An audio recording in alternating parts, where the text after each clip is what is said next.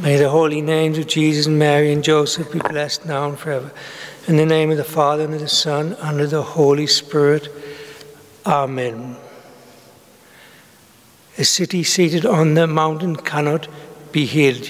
You must be the light of the world. Dear brothers and sisters in Christ, yesterday we had the flames of the martyrdom of St. Polycarp. Today we have the Midas and the golden touch of a great doctor of the church, St. John Chrysostom. He was called John of Antioch, born in 347 AD, Patriarch of Constantinople, was Midas in the pulpit. We know this not only from his homilies, of which hundreds have been preserved, but even from the nickname he earned, Chrysostom, which means the golden-tongued. For him, the power in Scripture was a power to transform the minute particulars of everyday work, family, and society.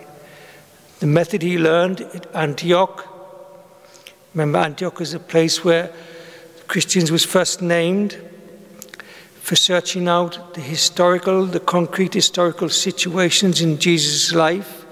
He used equally well in analyzing the concrete circumstances of his congregations. The magnificent homilies of this great saint today hit home their mark. They spoke of the marketplace, the marriage bed, the sports arena, of cooking, investments and cosmetics, and they were practical. Remember, St. Francis tells the Franciscans to be short and brief in their homilies, to speak about vices and virtues, pain and glory. This is the guise of the great saint today. Practical homilies, understandable and to the point. He not only described what he saw, but he also prescribed a moral and aesthetical course of action. Yet preaching was perhaps the last thing that this great saint and doctor of the church wanted to do. The only son of a pious widow, John studied law and rhetoric in Antioch. Yet early on, he was in fact attracted by the contemplative life. His mother begged him not to make her a widow again after her husband had died, by fleeing to the desert. For a time, he respected her wishes by living as much as possible at home in a life of silence and fasting.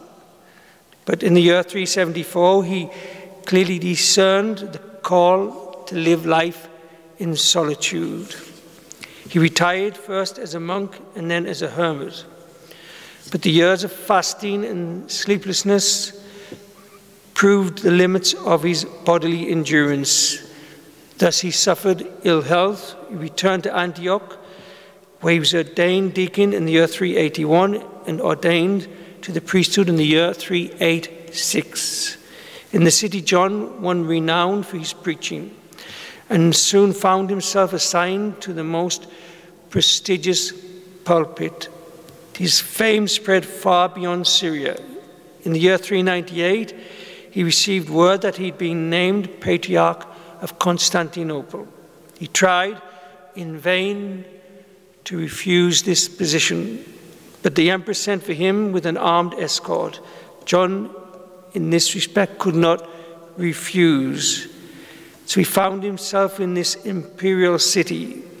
He found a demoralized clergy, many living in sin, in fornication and drunkenness. John set about the reform of the clergy, renewing the enforcement of priestly disciplines, and defrocking priests who proved unrepentant.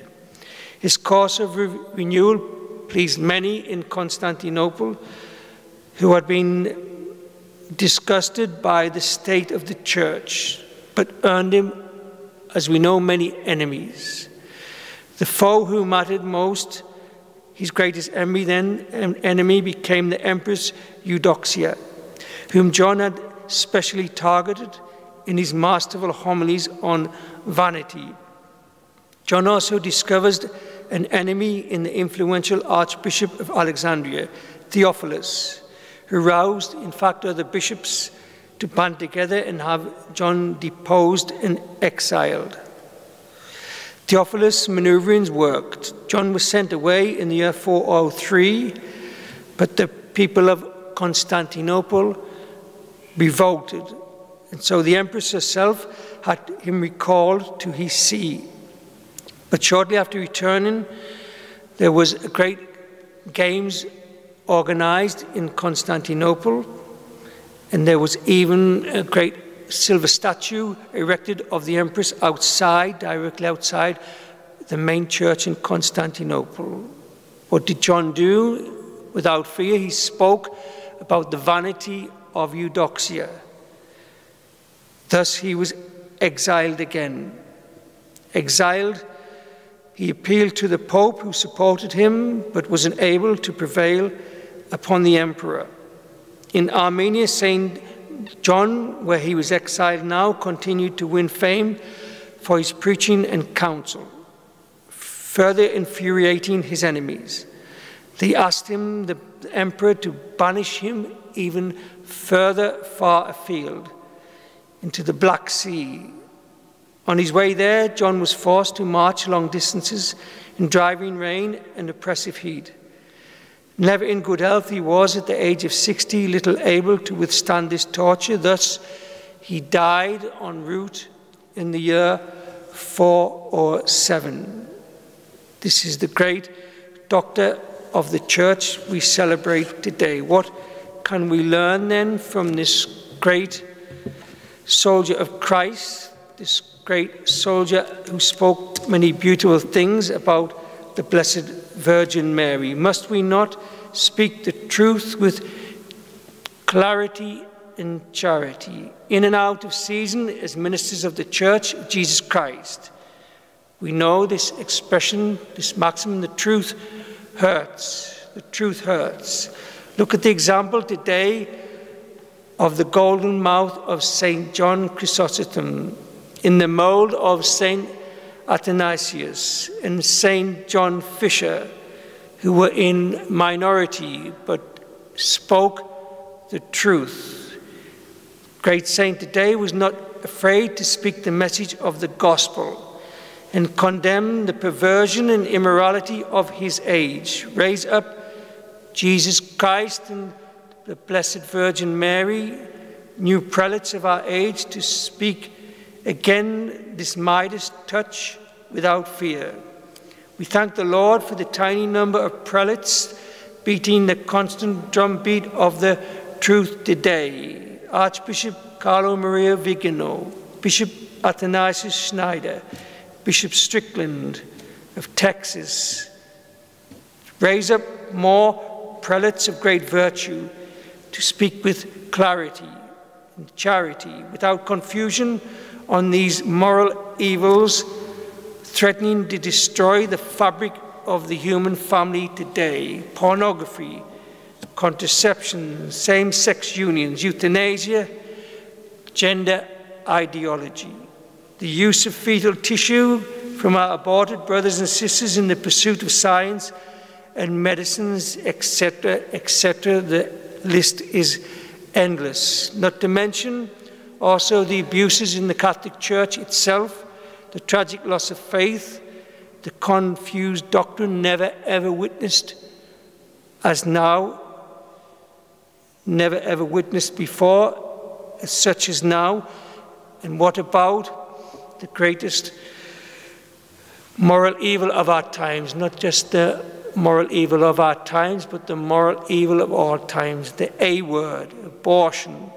The tragedy of our times, we have 10 million reasons why to say this word. Why 10 million? Because shortly, in a few months' time, this is a number of babies that have been taken from the wombs, killed in this country, in the UK. This is the tragedy of our times. This is why we have all of these chastisements. This is a word which is very rarely spoken about, even from the pulpit. What would St. John Chrysostom do nowadays about this tragedy? Would he speak about it, yes or no? Many, even in the clergy, think it is inappropriate to speak about this word. Why? Because there is many, even in the congregation, who are suffering this tragedy. So better not to speak about it. Is this right? Yes or no? We'll give an example. Give a story last week, speaking to a man who had a conversion. He was one of the directors of Mary Stopes in the UK. This is the main abortion provider in these isles, even exported internationally. He was, in fact, the director of international affairs. Under his guise, umbrella, he managed more than 50 centers of execution around the world. He was part of a Pentecostal congregation in the UK.